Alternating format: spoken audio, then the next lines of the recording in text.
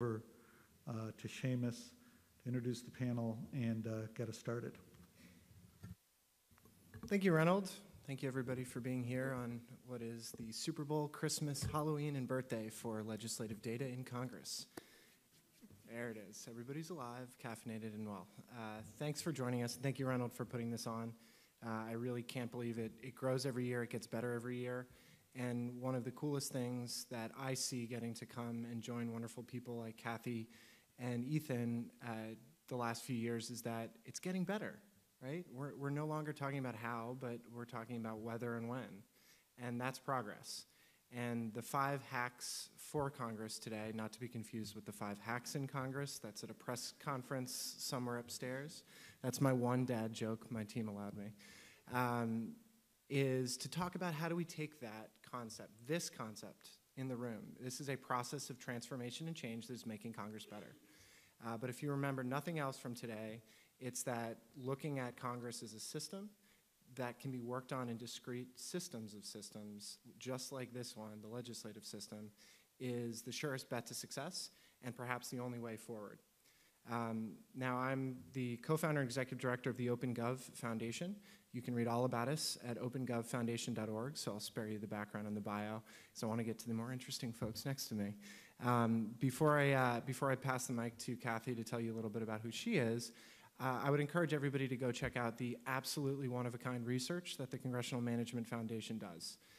I first met them through that research. I remember it very distinctly, reading a report, Contacting Congress. Why was it such an earth-shattering moment for me? Well, it quantified as best as I had ever seen, and to date have seen, how hard my job was as a congressional staffer. The avalanche of information flowing into us, I worked on the House Oversight and Government Reform Committee, was just mind-boggling, and I didn't know like anybody else cared. Not only does the Congressional Management Foundation care, but they know perhaps just as much as anybody in this room about just what is going on in this institution. And for the 5 hacks for Congress, what are some of the cross-cutting opportunities for people in this room and watching at home who want to help build a better government to take advantage of here on Capitol Hill? Kathy? I'm Kathy Goldschmidt. I'm Director of Strategic Initiatives from the Congressional Management Foundation, and I came to the Hill when email on the internet was just beginning to be widely used on Capitol Hill, and I started doing research and offering advice to offices about how and why to use these new technologies that seemed like they were going to catch on. I created the Gold Mouse Awards. I facilitated a process that led to some standards and an API for email advocacy campaigns that is now in use in the House of Representatives. I co-led a project to develop a 10-year vision and plan for technology in the House of Representatives, on which some of the legislative bulk data task force work is being done. And fast forward to 20 years, I am currently working on a project with a bunch of House and Senate offices to begin to study and envision some transformations they're going to need to make in order to better meet the needs of information age members, staff, and constituents. And Seamus just referenced email overload research we did more than a decade ago and have been doing continually. We just finished a project last week and found that a lot of the same problems persist. So expect to see more about that soon from CMF. Thanks, Kathy. Ethan Chumley comes at us from Microsoft's Tech and Civic Engagement outfit. John Sampson also comes from Microsoft here in the front row. One of the things that I've been most surprised at over the last few years is getting to know a different type of Microsoft outside of Word and Windows, and perhaps the most involved and supportive of our work in the larger open government and civic technology world. You can't go to a city, you can't go to a conference without Microsoft there and willing to help. And Ethan is one of those supporters of all the activity that goes on over here. Ethan? Yeah, thanks, Seamus. Hi, everyone. My name is Ethan Chumley, and as Seamus just said, I'm with Microsoft's Civic and Tech Engagement branch. My day job right now typically focuses on political campaigns and elections and helping them manage their big data and their tools and their analysis work.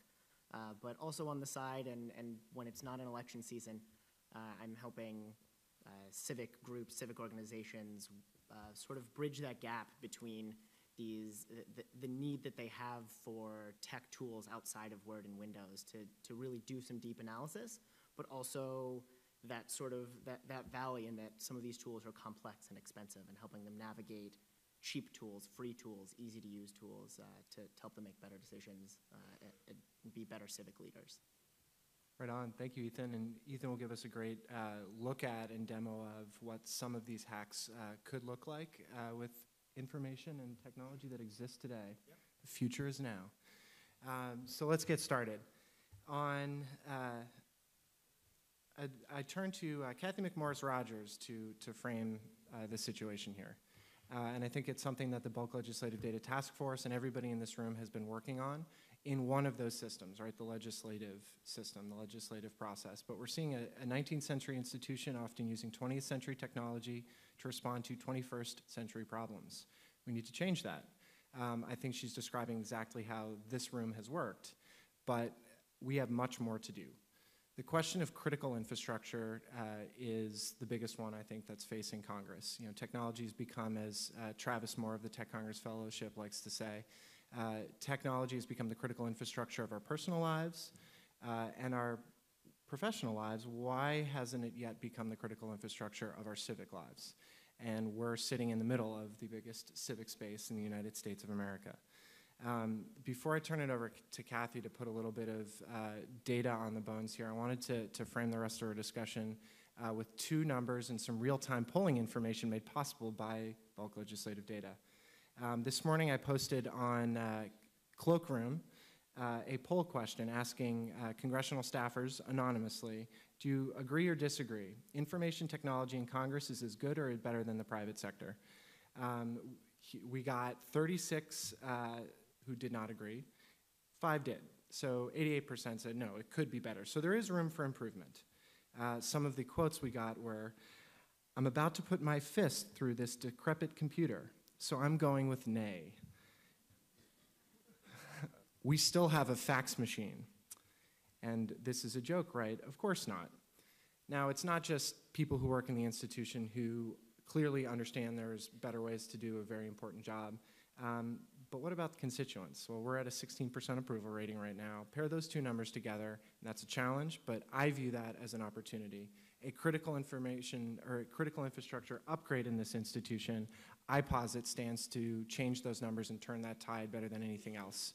And with that, Kathy? So as we wanted to frame the problem, Seamus addressed it, the critical infrastructure needs to be modernized. We all know that. You also know intuitively and by being staff that members and staff are getting crushed by the demands of the digital age and needs a lot of help. This isn't an easy place to work, even for members. The hours are long, pay is comparatively low. The real-time scrutiny is brutal and unforgiving. And these are people, they're mostly well-meaning people. And given the environment, staff are turning over really quickly. And so a lot of the institutional knowledge and policy knowledge is going with them. So this is one of the challenges that we collectively face. Members and staff are experiencing serious information overload. They have data and information and advocacy coming at them 24 hours a day, and it's really hard to sift through all of that data. And I know some of the stuff that we're all doing with legislative bulk data is going to help some of that, but there are other ends and other parts of working in Congress and representing citizens and constituents that aren't going to be addressed by that work. And then despite a growing national population and rapidly changing society, Congress has cut its capacity. Since 1980, staffing in the House has actually declined. Since 1994, staffing in the Senate has been stagnant. And House committee staffing is about half of what it was in 1980. So unsurprisingly, Congress is having some trouble turning public demand into satisfactory public policy. And yeah, so Seamus changed this is the crush. The constituent mail has increased through email and the internet dramatically. That 2010 is the most recent data we have, and the downward slope from 2009 to 2010 was because the House and Senate got better spam filters. And then money, staff, and know-how. With the capacity being what it is and technological knowledge within member offices and the turnover, staff don't have a chance to really explore what is available to them. And the Esri data, as soon as the staffer figures it out, they're going to move on. And the next staffer has to take the time to figure it out because there is no staff training. So I'll turn it back to Seamus. So before we get to what we can do, what can't we do and why? Well, we can't scrap Congress and start all over again. It's not likely that Congress is going to increase its budget or its staffing anytime soon. As we all know, technology is the most promising option. So we're the ones in the room that are going to help improve capacity and improve performance in Congress. We need to collectively support a 21st century legislative branch that's capable of fulfilling its constitutional role. Congress is not going to change unless we're toying with revolution or constitutional convention, which I know some are out there, but not in this room, I don't think. And we have to understand and work with the system that we have. We can't increase the budget. That's a non-starter in this environment. We can't keep citizens from petitioning government for the redress of grievances. It's a constitutional right, and it's the lifeblood of the relationship between citizens and the people's branch. We can't keep technology from marching forward. Members, staff, and citizens are going to continue to increase their expectations that Congress is going to use technology effectively to do its job. We're not going to change the fundamentals of the legislative process. We're going to develop technology to support it, but we absolutely cannot change it, no matter how much we want to. That requires an act of Congress. Can't diminish the role of Congress. It's the first branch. This is where citizens are represented, where government action is overseen, and where public policy is legislated. And of course, we cannot ignore the problem any longer, and we collectively are a big part of the solution. Amen. And there's another notion there that I'd like to add about just the federal separation of powers. And we've got some incredible stuff happening at the other end of Pennsylvania Avenue. You're all probably familiar with the U.S. Digital Service, 18F, the new Technology Transformation Agency coming online. They paid us a visit up here for an oversight committee, IT subcommittee hearing that was just groundbreaking. It didn't make the news because it went as it should. But that's improving executive branch ability to execute and, frankly, spend taxpayer dollars. What does it do to the integrity of our federal system when that's happening at a far greater pace, perhaps, than what is happening in the judicial branch or the legislative branch? That is a challenge I think one could hang their hat on, no matter how tech-savvy or not a member is or a member of the press is. That's something I think everybody can understand. And that's the framework we're working in here. But what can we do? So within that constrained framework, thank you for taking the sad face part of the proceedings, we can look at Congress as a system of systems. This is something that a thought process Reynolds has developed, and I know a lot in this room have contributed to. If you break Congress down by constituent services, lawmaking, procurement, and oversight, or something like that, then you can start to get at problems. You're no longer looking at a monolithic, broken thing that only, 16% of Americans feel great about. You're looking at it like manageable projects we can bite off and chew. And some of that can be done in an open source fashion. Some of it can be done by government vendors. Some of it can be done by people in this room. But that's a sea change, I think, in how we look at Congress as a functioning 21st century outfit. It is not just a thing. It is many little things, which is an important step. So looking at a lot of the work that CMF has done, which is what makes it so valuable, I think, to the whole world and the whole space, is it's not just looking at, is there a better piece of software, right? Does the way we write constituent mail, can that be better? Can that be improved? But how can the actual use of said platform to fulfill Congress's critical constitutional obligations be improved? And a lot of the research that Kathy's done, and she undersold how wonderful it is. Some of the work that's coming together now and completing will be transformational in an even bigger way. But one of the cross-cutting issues that we talk about is engagement. Like what is engagement to you, to CMF, and what are some of the challenges and opportunities you see? Well, engagement is the relationship, of course, between citizens or constituents and the senators and representatives that represent them. And there are a lot of efforts out there external to Congress to get citizens more engaged in the work of Congress.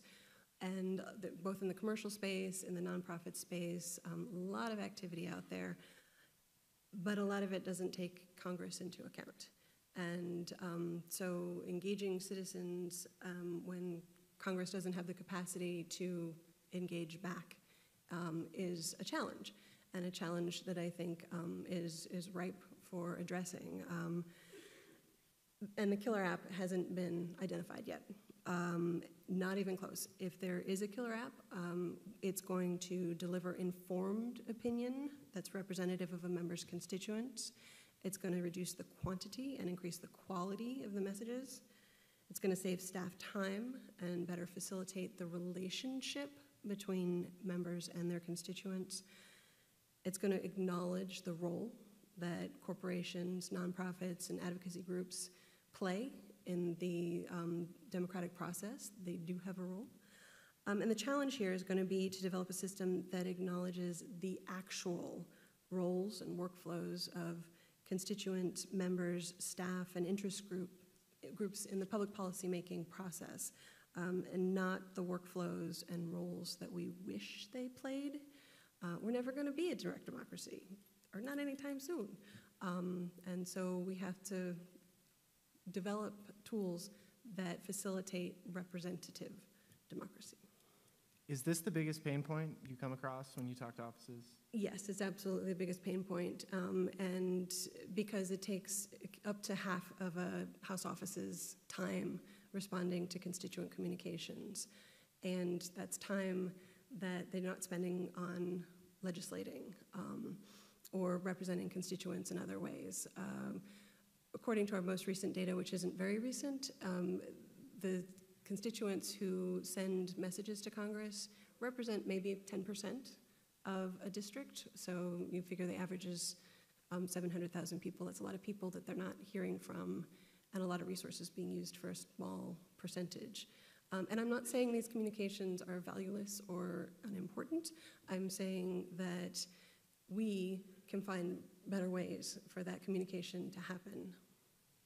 Just to hang some numbers on that, we did a focus group, or a couple focus groups last year with Congressional Chiefs of Staff, communications directors, and legislative directors, and this is a direct quote from one of them.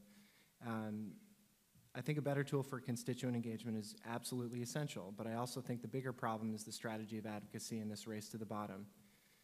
And so we went from 29,000 emails, receiving 29,000 emails in 2012 to 54,000 in 2013. And that does not even include emails from Move On, Credo, and other advocacy organizations like that. I mean, that's an unbelievable technology opportunity, but unless we address it, we can't really expect folks to work on other things. Collaboration, our next cross-cutting issue. What is collaboration? Well, everything in Congress depends on collaboration and relationship. Everything. You all know that. So far, there's not a lot out there that actually aligns to the work and the workflows of congressional staff and members. So there's the legislative document collaboration tools being developed, but there's pieces on the other ends from the constituent meeting where an idea for a piece of legislation is developed, or the great idea happens, to the stage where the committees are keeping tabs on the programs that were implemented in order to enact the legislation that was passed. Email, Dropbox, constituent correspondence management systems aren't going to do the trick. They're not right now. So the killer app for collaboration in Congress is going to connect the workflows from beginning to end and It's going to make it easy and intuitive to share and not share information, both inside and outside Congress. It's going to make it quick and easy for members and managers to do kind of a 50,000-foot view of what's going on with different projects, different legislation and initiatives. It's going to be secure. And the challenge here is going to be to create or identify something that is secure, robust, and easy to use, that's also affordable to Congress, and which exists in a civic space versus a commercial space. So there's some trickiness with the speech or debate clause about where congressional data lies, and there's also, as Seamus alluded to, the capacity of Congress and maintaining its authority with respect to the executive branch and the judicial branch, as well as with respect to all of the interests out there. It's going to need to have its own tools, its own knowledge. It has to exist in a civic space. Do we not have a really wonderful example that came out of people in this room about working together in a unified workflow and effectively, efficiently sharing data from organization and organization, office to office? The bulk data task force. Yes, yes. That was a rhetorical question. I want to make sure Yes, I want to make sure we have enough time to show what some of these hacks look like, but I wanted to highlight something Kathy said. The change in mindset is way more important than a change in software or data. Better is better. It doesn't have to be best. It doesn't, although it sometimes pains the same, it doesn't have to be open source. It doesn't have to be pumping out open data if it is better and if we're on that road. That's a slightly different view of the challenge and of how we solve it forward, but better is better, and that's what we're seeing here. So with that, Ethan, what does a better way to dive through some of this information look like and analyze it? Great, thanks. Yeah, so what I want to talk to you guys about right now is a better way to maybe look at some of this data and to, as Kathy said, you're swimming in data. And everyone here, I think, is swimming in data, whether or not they realize it. Constituent communications or the bulk legislative data. And I'm going to do this. By a show of hands, who in the room is a data scientist? 1, 2, right. If your hand's up, this may not be for you. Everybody else, the other 98% of the room, this is for you, right? Just because you're not a data scientist doesn't mean you don't deal with data every day and you're not swimming in it every day, right? And I think of data as something that's lying around, a latent asset. And if you can take that, almost like a raw material that is around you, then you may not notice it. If you can take that raw material and do something with it, even just a little bit, if you can just shine it a little, it may not be perfect, it may not be a beautiful gold ring, but it's something you can get insight from, and it's something you can start to take action on. It's something you can use to stop responding to events and identify trends before they occur and start leading and getting ahead of news cycles and getting ahead of events. So what I'd like to do real quick is just show off a few tools. Ryan, if we can switch and show my laptop here. And I'm gonna start this off by saying that everything I'm about to show you is free. Everything that I'm about to show you is openly available and completely open to you to use now, today. You could walk out of here and use these things. And we're gonna start in everyone's favorite data tool, Excel.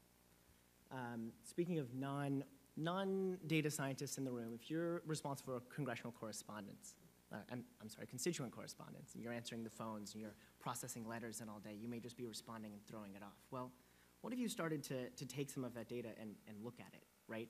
Record when people were calling, what the topic they were calling about is, the notes that about the call.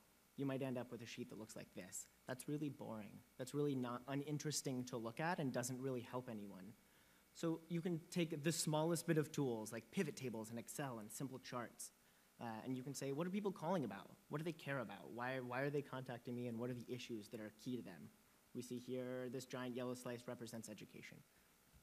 Apologies for the broad categories. This is all just data that I made up. But, right, so you can get basic insights. And your job, all of a sudden, you elevate yourself above somebody that just answers phones to maybe someone that gains insight into what their constituents are thinking about, and you can raise issue to your bosses about why people are calling before they happen. In Excel, which everyone has and is familiar with, who's ever seen this 3D map button at the top? It's there. Yeah, it's cool. You can map things really quickly, right? You saw that I was collecting zip code. You may not have seen. I was collecting zip code in that spreadsheet that I just showed. And maybe we want to look at this data, right? We saw some amazing examples from Esri from CRS earlier, and those are really great sort of executive level, publishable graphics, and this is not meant to outdo or overshine that. But maybe you just want insight in your office, and you don't have 3 weeks to wait, right? You can put something like this together in quite literally 10 seconds. Lets you see, what areas in my territory do people care about? Maybe I want to see what they care about. And we can go through this color map here and see, right? These are really quick things that you can use to make better data, to make data better available to you, to make better insights. As Seamus was saying earlier, there's this huge movement around open data and agencies publishing their data. That's not a secret. It's not kept in a vault somewhere, right? You can go out and get it. Go to data.gov, and right now, not right now. You can go to data.gov, and you can see this data. You can search by data sets. You can download anything you want. Let's look at data about community development grants. Maybe there's some legislation that you're working on, your office is working on. You want to look into that. And we have maybe some community development block grants in New York State. Great, we can download that data set. One of those new tools that he was talking about, and I'm going to be very careful to position this not as the app that solves the data problem, but an app that lets non-data scientists really quickly make analysis and analyze data that then maybe you can turn into insight, right? Cultivating that data through a tool called Power BI. If anyone's interested, powerbi.com. It's free. You can download it. It runs on your desktop. You can publish to web. You can keep to yourself. You can share on the web, whatever you'd like. You can pull data in. Kathy was saying that there's it's a little ambiguous who owns data and where it's stored. Is it open data sets that are online, or are they secure databases on your network, right? Connect to one of those. Connect to local files, databases. Connect to, pull in your Facebook analytics from your favorite congressman. See what's going on there. See what the world thinks about them. Merge these data sources together to start to gain better insight, right? So we're going to take those community development block grants that we just got and bring them in here. As that comes up here, we're going to take this tool and time me if someone would like to start a stopwatch in the next 60 seconds. We're going to make a really interesting infographic here that might tell you something that you didn't know out of a really boring data set that is completely out there for everyone to use, right? If we wanted to look at county in New York State and... I said go. Oh, you said go. Great. Where is money being spent in New York State by county? Here we go. The size of the bubble represents the county where money is being spent. Okay, that's kind of cool, but what if I want to look at it by the project year where my congressman was in office? Okay, so now we can maybe filter this down by year and how many projects are open versus closed. That would be an interesting thing to know. So let's create something like that here. Open versus closed projects. And though data may be boring, sometimes it's interesting to see what projects are pulling in the most money. I'm just clicking on things here. I'm just clicking on the headings of the data, and I'm getting really interesting graphics. Done. How's my time? With a robust 12 seconds to spare. Give this man a round of applause. Thank you. Real-time data exploration up here. Right. Data exploration, right? And now you can start to dive into this data, and you can see you could think how if you had population data and you would overlay it on top of this, are my community development grants going where people live? Are they going where people don't live? Is that the point, right? Is the information that you get out of data analysis is not to tell you what is happening. It's tell you what is happening, but not why, right? It doesn't tell you that you're making good policy decisions or not. It simply tells you what is happening, and having insight into what is happening in the world, in your district, in your area, can help make a world of difference in creating legislation, in supporting or fighting legislation, in helping make new decisions, and helping to drive press headlines, and again, to lead. and not to just follow and not to just react, to identify trends before they happen, right? I think that all of the non-data scientists in the room can probably agree that if they took, what was it, 48 seconds to put something like this together, it's probably a little more, gives you more insight and does not take the time and does not take the money that some more professional and in-depth tools take.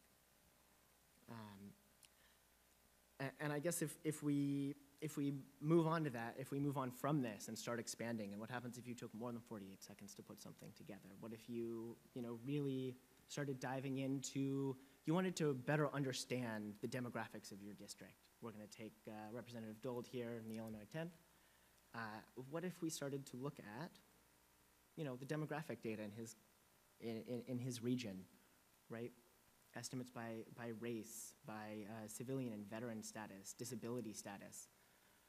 It should be no surprise here, or it should be no surprise to those that work in his office, that this is sort of an upper middle class district. So be it, they probably know that, but with numbers like this, you can really quantify that. And if you're trying to work across districts to support legislation or to work across the country, getting this insight is key. And then what you choose to do with it is up to you. What if industry and jobs, right? Management, business, science, huge portion of this district. Of course he probably knew that, but now if a staffer could put some quantifiable metrics around that, that could improve their experience to advise and make them better employees.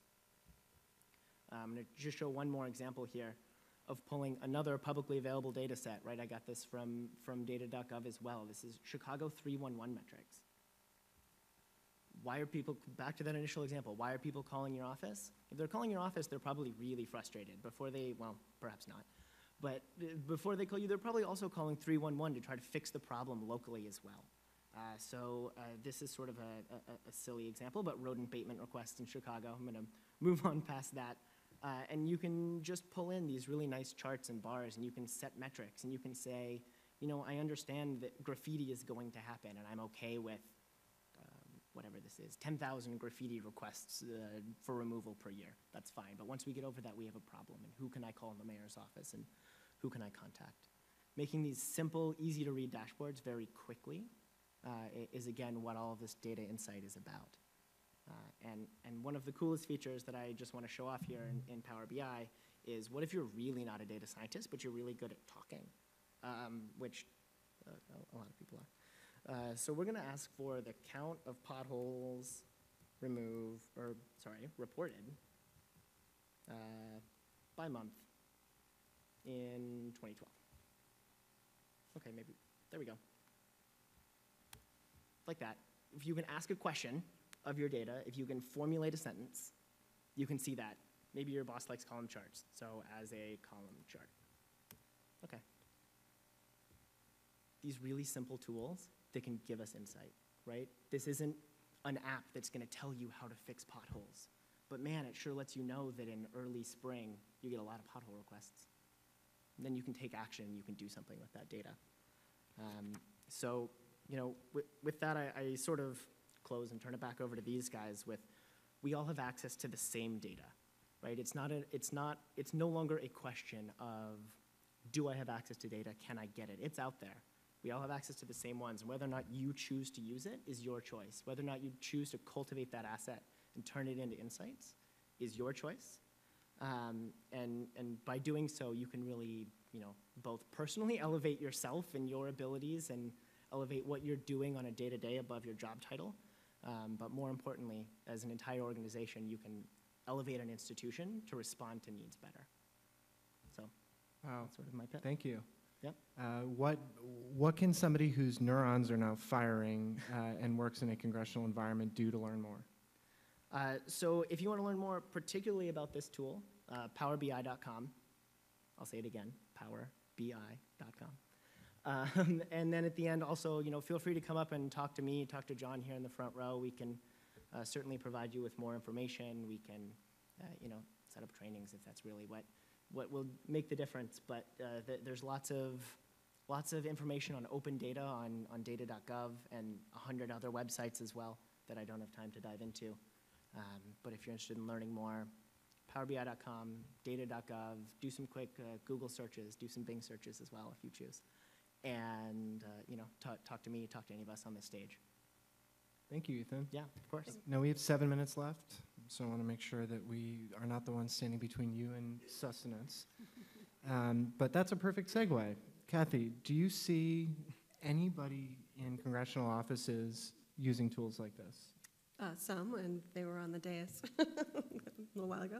And some other offices are using them, but not many. And I think one of the things that we in this room can do is to get the word out about these simple tools, which I think can also be, you can probably use Power BI, you can import your constituent database into the tool and use this to manage and look at your constituent database in different ways.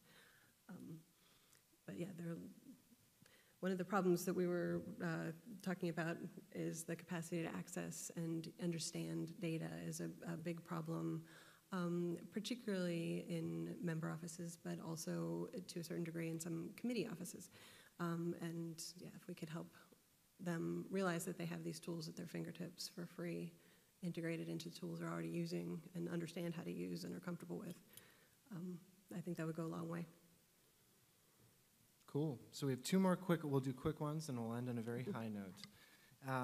So the internal oversight of this institution is something that found its way into the news recently, or a few months ago, the member of Congress getting improperly reimbursed for spending out of his MRA.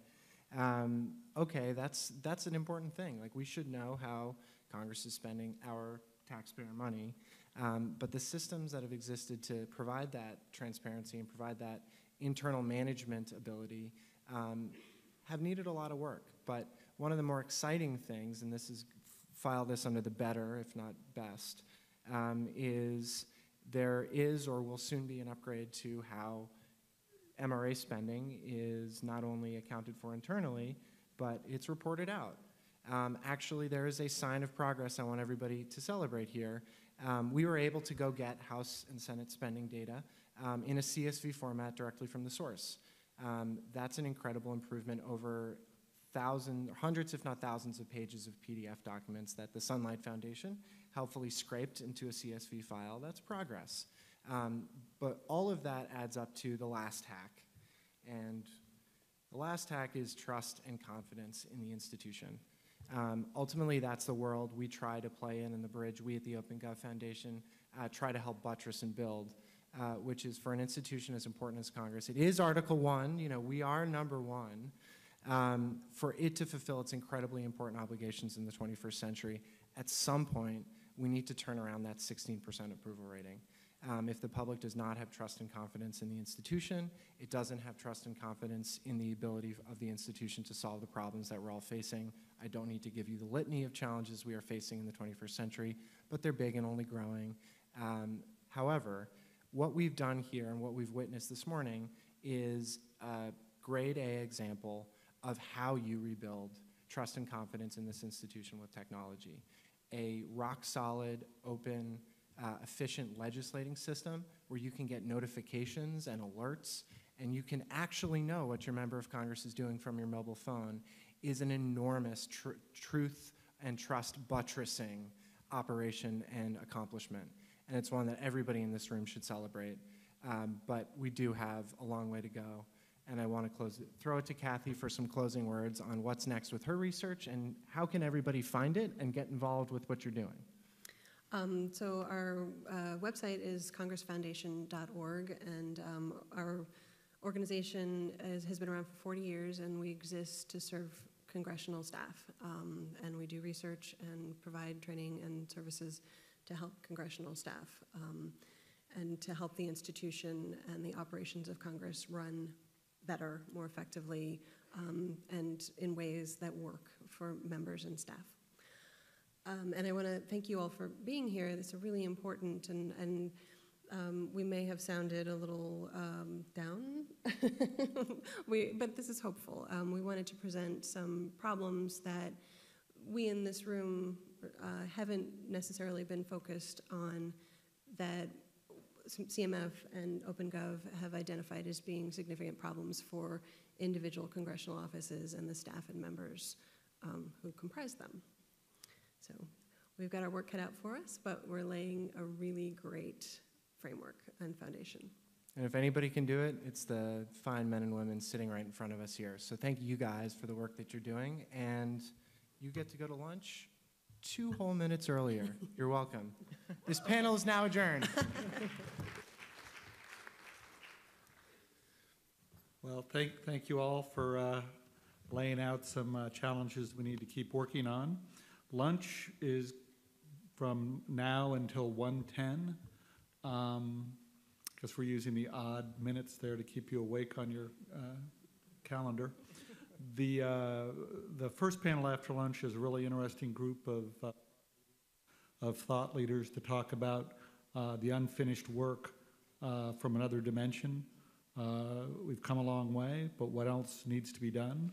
So I encourage you to be back for that.